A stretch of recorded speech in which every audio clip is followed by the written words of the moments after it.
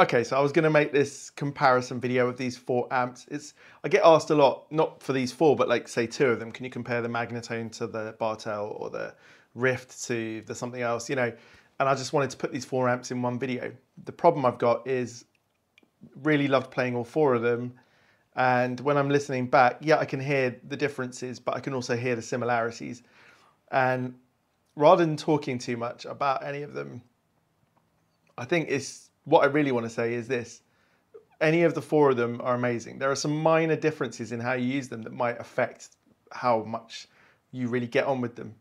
And that's what I'd look at, right? They all sound great. They've all got lots of clarity. They've all got lots of lovely glassy top end. They've all got just a great sound. What more can I say than that, right? Beautiful reverbs, everything, okay? But here's, let's say, like a reason for each one why I wouldn't get it. The Rift does have a slightly noisy preamp. It's something that is just obvious when you turn it on. Now, I think the payoff for that is it's got probably the most interesting sound out of the 4 of them. And if you're playing in any context with other instruments, you're not going to hear it. It's just an amazingly beautiful sounding amp, full of harmonics, but it does have that preamp noise.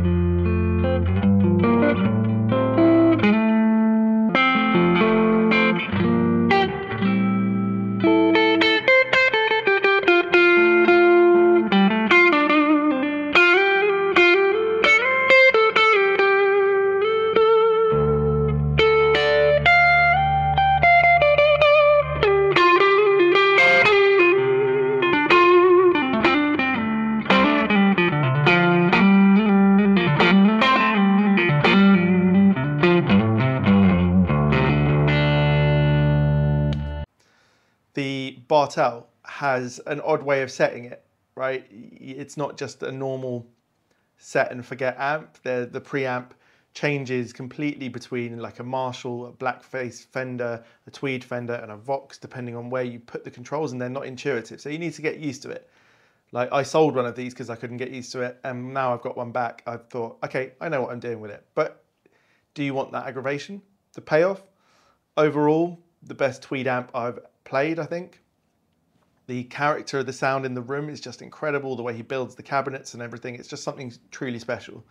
So if you want the ultimate best sound in that sort of hi-fi sense, maybe this is the one for you.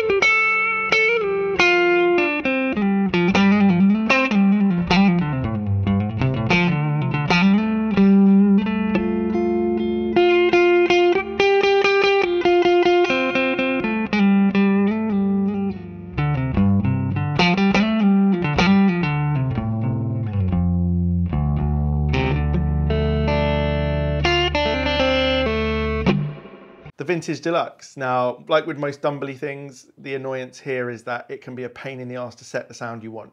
And as soon as you move away from it, you're thinking, shit, where did I put that knob before? And where was that dip switch? And it can be a pain in the ass to get used to this. On top of that, I don't like this 1x12 combo, but when I plug it into the 3x10 I've got also by 2-Rock, it sounds amazing. In this video, it's in the 1x12. And it's only really apparent when you play the two next to each other, but this combo has a slightly harsh sound. I don't like the recorded sound as much. And in the room, it doesn't sound as big and good as these other 3 amps. fix that by getting a head and cabinet, whether it's the 1x15, the 1x12, or the 3x10. I've heard that the head and cab option just does sound better for this amp.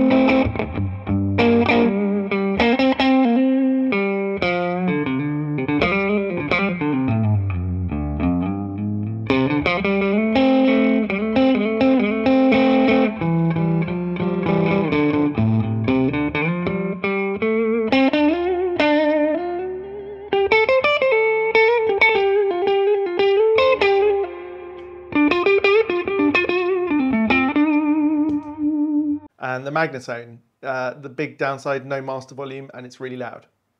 So I'm using an attenuator here. Ultimately, the payoff here is that it is the least expensive of these amps. It might be the coolest looking one, depends on your taste, but I love the look of it. I think it's just a piece of furniture. Great living room amp.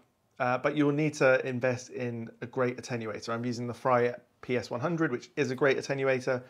So if you add that cost on, you're looking at another £1,000 roughly. And then, to be honest, if this was a bit of furniture in my living room, I'd want the attenuator in a nice head unit of its own to look like the Magnatone. So I'd be paying someone to do that. That light's just gone off. It's run out of battery.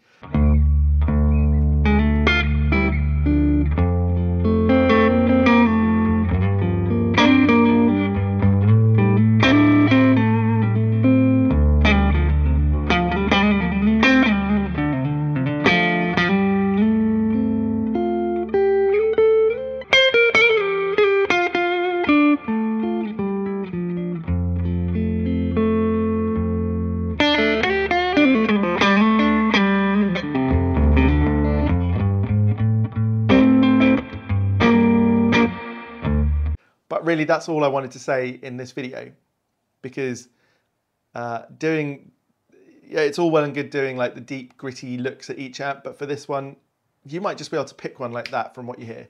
I'm playing my Del Wilson Masterbuilt Strat.